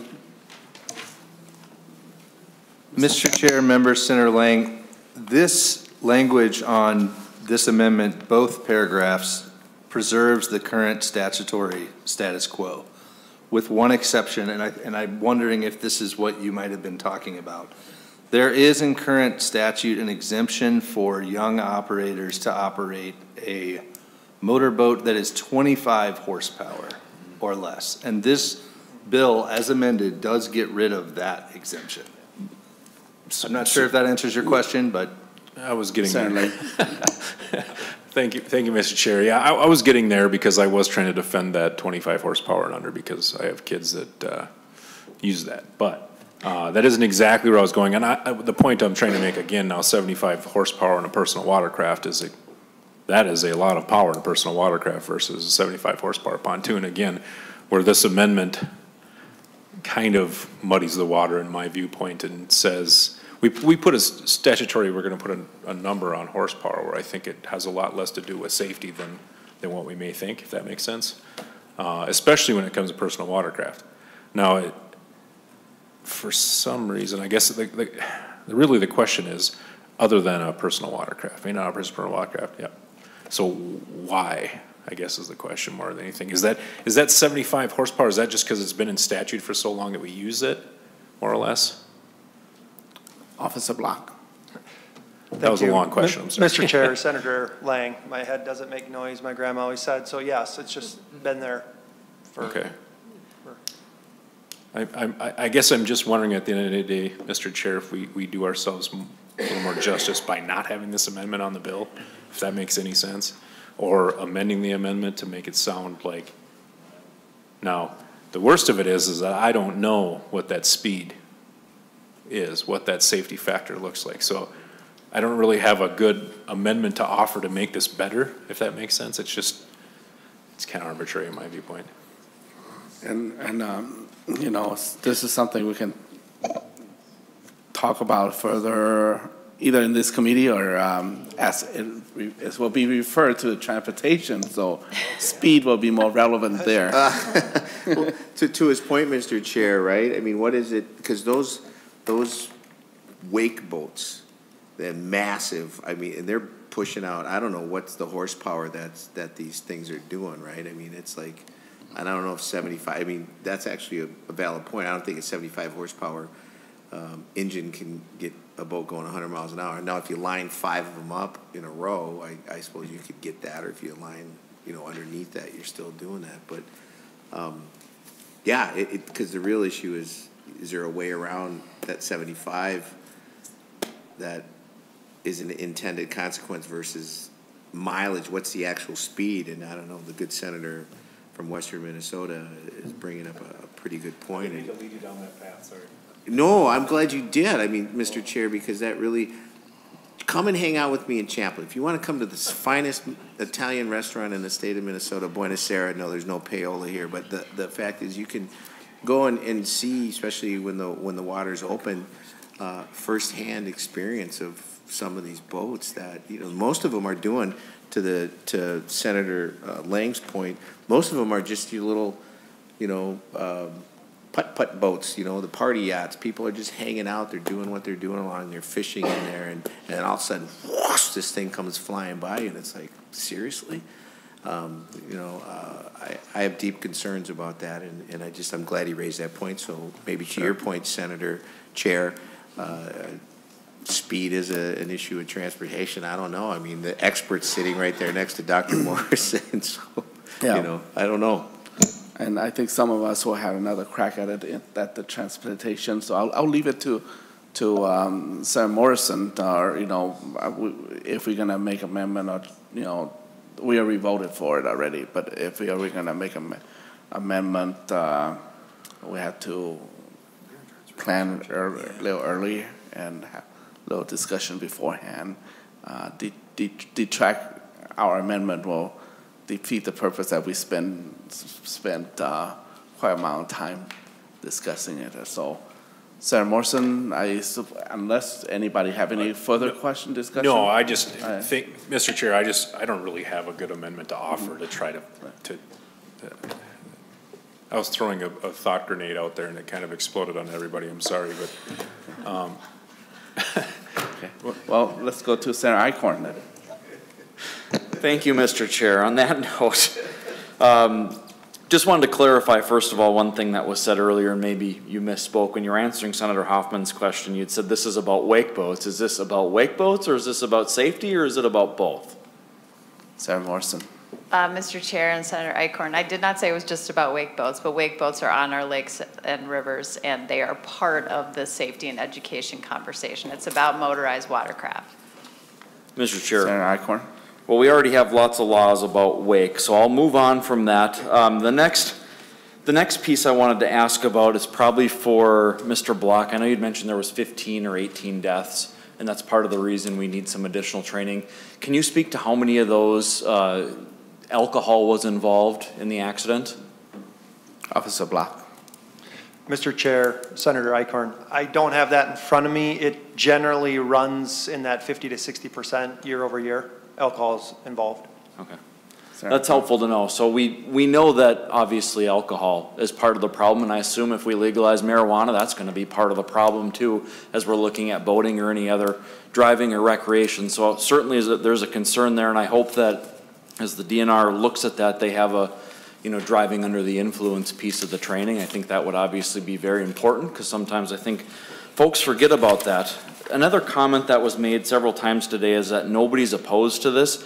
I've heard from 9-10 resorts in my district that are very concerned about this, especially the rental business piece of it. Many of them saying, forget it, I may just get out of the boat rental business. This is a little bit onerous for them, in their opinion. And on that realm, I'm just wondering a couple things about it. First one is the person renting the boat, this was on page 4, subdivision 2, says that they must ensure that only the listed authorized operators operate the motorboat or personal watercraft. How are we going to police that, so to speak? Is the resort owner now got to hire a kid to go sit on the boat to make sure only the 2 people listed run the boat, or what's going to be expected of them? Senator Morrison. Thank you, Mr. Chair, and thank you, Senator Eichhorn. You know, I think that most resort owners are going to want their boats to remain intact, and a lot of them have gotten on board. I can't speak to 100% of them, but a lot of them are for it, and I think Mr. Carlson would have something to add to this conversation, too. Mr. Carson. Thank you, Mr. Chairman and members. Joel Carlson here on behalf of the community of Minnesota Resorts, and we've been very active in the development of this bill. And Senator Eichhorn, we appreciate your concern. In fact, we have been working on an amendment with the proponents that would take the resort owners off of the enforcement part of this. On page 4, they would not be defined as a motorboat rental business. We're in the lodging business. We provide information to our guests, but the kinds of complaints you're hearing about and the wakeboard issues, that's not what we're in the rental business for. You're not hearing very many complaints about a 14-foot Lund with a 15-horsepower motor. And so the concept that we hope will be coming in an amendment, I know Mr. Stanley has received it, that has been posted in the House, will just exempt resort operators from that enforcement part of that. We want to be involved in the training. We want to be involved in developing the program, but trying to do that enforcement at a resort with 40 guests on check-in day is just, we've struggled with it, and we just came to a conclusion in early January with the proponents that we'll just write resorters out of that part of it. And I hesitate to comment on it because Senator Morrison and I haven't fully engaged on that issue. We've emailed, but we haven't.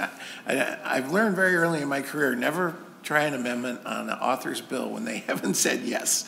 So I didn't want to have it offered without making sure that she was comfortable with it, but I think that's the route we're headed, and that takes care of the concerns of the resorts that have contacted you and that I represent. Mr. Chair.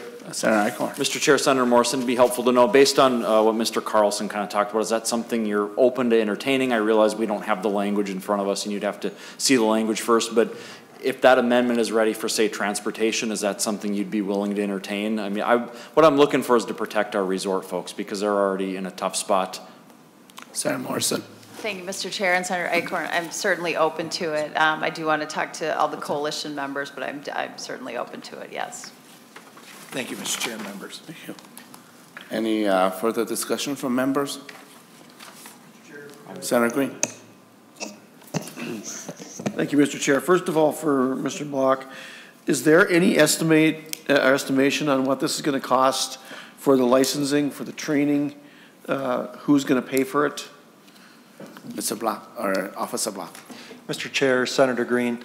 Currently, the state of Minnesota uses a third-party vendor for the online portion if people choose to do that, and it's $24.95, so it's passed on to the individual looking for the training.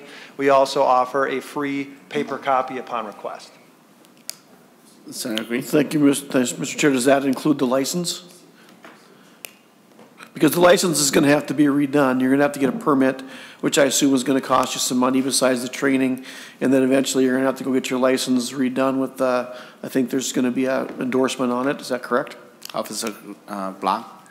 Mr. Chair, Senator Green, the implementation of the issuance of the license, if they take the paper copy or something, those fees, we have Coast Guard grant funding from the Recreational Boating Safety Grant that can pay for those funds, or for those costs. Okay, thank you. And then thank you, Mr. Chair, and for the author, I didn't have time to really dig too deep because I was in other bills, but on page 4, starting in line 2, in that paragraph, it references the National Association of State Boating Law Administrators, and they're going to have to approve anything that we do. Who are they, or what are they? Senator Morrison.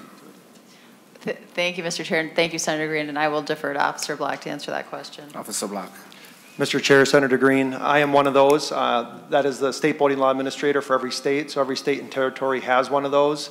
It is a required function to receive funding from the U.S. Coast Guard from the Recreational Boating Safety Grant.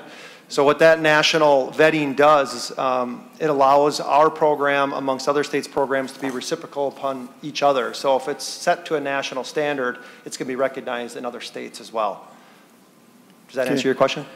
Kind of, yeah. Mr. Chair, one more question and then I'll be done. Yes, Senator Green. I've seen this language for the last few years, and one thing that I've never gotten an answer on, and maybe the author can help me out here. On page 1, how did you come up with this formula for having to have licenses and trainings for people that are, at this point, up to 41 years old, who probably have been running boats since they were 15, and now they're going to have to go get a license? But this formula looks kind of convoluted. How'd you come up with that, or who came up with it? Senator Morrison. Mr. Chair and Senator Green, I believe that's the standard in statute, but I'll defer to Mr. Stanley. Mr. Stanley. Mr. Chair, members, the final date that you'll see on line 22, July 1, 1987, is the same date past which, if you were born, you have to get ATV training. And so the idea, I think, is that you have identical dates so that if you're required to get one, you're required to get the other if you were born after that date. And then, you know, early on in the bill drafting process, there were discussions about phasing that in. And so if you have that date and you sort of back out of it through a phased in process, this is one way you could do that. Okay. Thank you. All right. So thank you for a very thorough discussion on this bill, Senate File 553. I assume there's no testifier from the audience. Okay, so we're good. Senator Morrison, would you like to move Senate File 533, recommend to be referred to a Transportation Committee? As amended. Yes, yes, sir, Mr. Chair. Thank you. So Okay. moved. All right. All in favor of Senate File 533 as amended, be recommended to be referred to Transportation Committee, say aye. Aye. Opposed, nay? No. Okay, motion prevail. Motion prevail. Okay. Thank you, Mr. Chair. Congratulations. Okay. All right. Any other issue? Kara, Community Administrator, can you give us an update for next Sure, session? yes, thank you, Mr. Chair. We will be hearing several PFAS-related bills on Thursday, as well as a bill requiring a report of fish kills. So we will see you then. Thank you. Okay, thank you, everyone. The committee is now adjourned.